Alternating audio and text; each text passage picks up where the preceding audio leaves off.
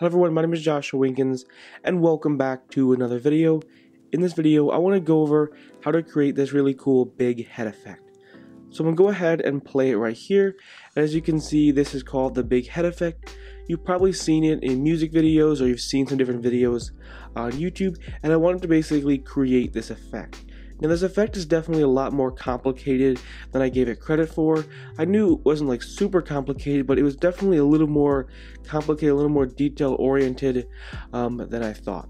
So in this video, I'm going to kind of just break down how to create this effect. Now of course I did two versions. As you can see right here, my head like popped out, and then the last clip, my head started growing. So I'm going to go ahead and show you how to create both of those different effects. So as you can see right here, here is the editing breakdown. Now on top of here I have an adjustment layer, and the adjustment layer just contains a color wheel and a color curve, literally just for color correction and nothing else. It's literally just for color correction. I always encourage you to have an adjustment layer for color correction, especially if you have multiple different clips, because you're gonna have to go ahead and individually color grade all these clips. It's just a lot more hassle. So I encourage you to use an adjustment layer for color correction. Now you may be asking yourself, okay, well, what's this next layer? Well, let's go ahead and press V and enable it. And it's literally just a text layer, as you can see right here, with the letter O. Now you may be asking yourself, okay, well, why would I want that? Well, it's a way to center your image. So as you can see right here, here is the letter right here. Here is where my head is just normal, and I put the O right around my nose. Now as you can see right here, I use my nose as a way to center my head. So let's go ahead, and you can see right here, here's where everything's normal, the O is around my nose. Now let's go to where my head is big. As you can see right there, boom. Again, not perfect, like 98% perfect, but there you go. See, the O is right around my nose when my head is big, and it's the same when it's small. So it's always good to find a way to center your head. That's just really, really important.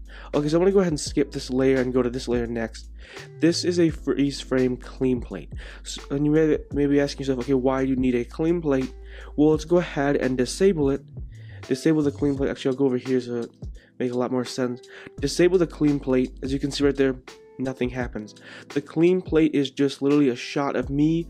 I'm not out of the background. It's literally just a shot of me. So I basically just duplicated a shot of this. So as you can see right here, there's a shot of me standing. I literally just duplicate this layer and then put it on top. As you can see, I'm clicking on this layer, disable it, enable it, nothing changes. So that's literally what you just want to do. You want to just have a clean plate of you in the background. That way your head can start growing. It'll just look a lot more seamless. And you basically, to create a freeze frame, you just go over to the retime option and click on hold, and that's how you create a freeze frame. But if you want to be moving, obviously you don't want a freeze frame. A lot of my videos I just do freeze frames because I'm just kind of doing the very basic entry level of how to create this effect. Obviously if you're moving around, it's going to be a lot different, but I just want to first go over the basics of how to create this effect. So as you can see, you just want a clean plate literally of just you standing, and then you just duplicate the layer right here. So this layer and this layer is exactly the same. Nothing is edited, I mean, unless you go further on the clip. And right here is just a music track from Epidemic Sound. So let's go ahead and play it right here.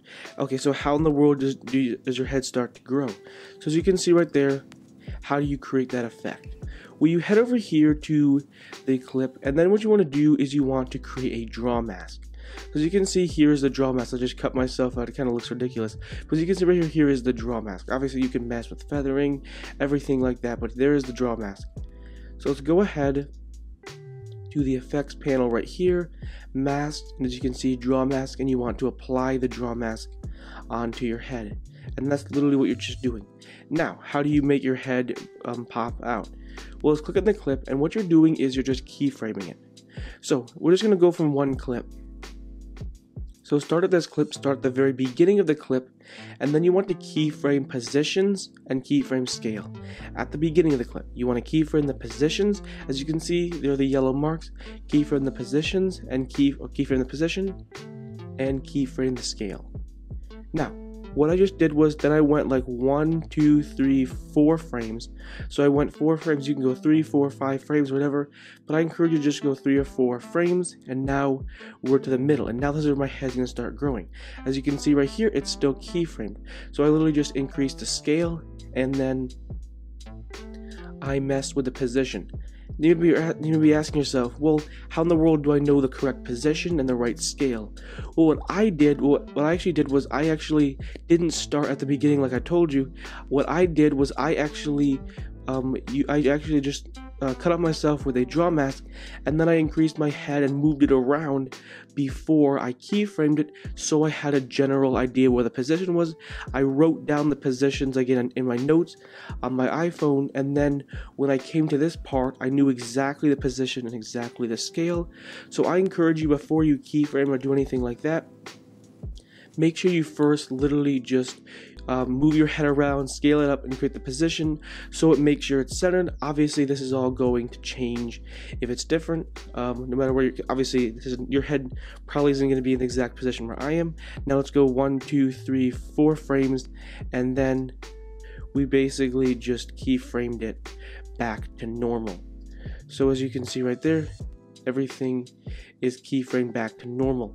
So that's literally what you're doing. You're literally starting here where your head is normal, you're cutting it out with a draw mask, and then at the beginning you're keyframing your head all at 0, 0, 100. So at the beginning you're keyframing, and then you go 1, 2, 3, 4 frames, and then you increase the scale and you increase the positions, and then you go 1, 2, 3, 4 frames, and then you keyframe it back. So literally this part right here is literally just my head being keyframed via a draw mask.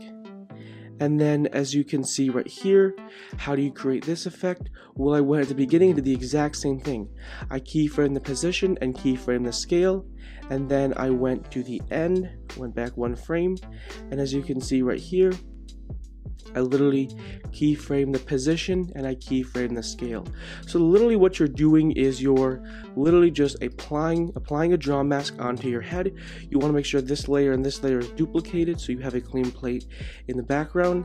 And then literally what you're doing is you're choosing a draw mask, cutting out your head, and then you're just keyframing for the head to grow bigger or the head to grow smaller.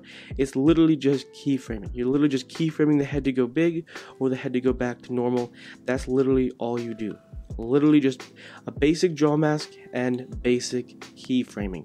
So that's how you create that effect. Definitely isn't like a super simple effect, but it takes a lot of time to create this effect. Anyways, thank you so much for watching this video. If you want to see more Final Cut Pro 10 tutorials, make sure to hit that subscribe button. I have a Final Cut Pro 10 tutorial playlist with almost 80 Final Cut Pro 10 tutorials.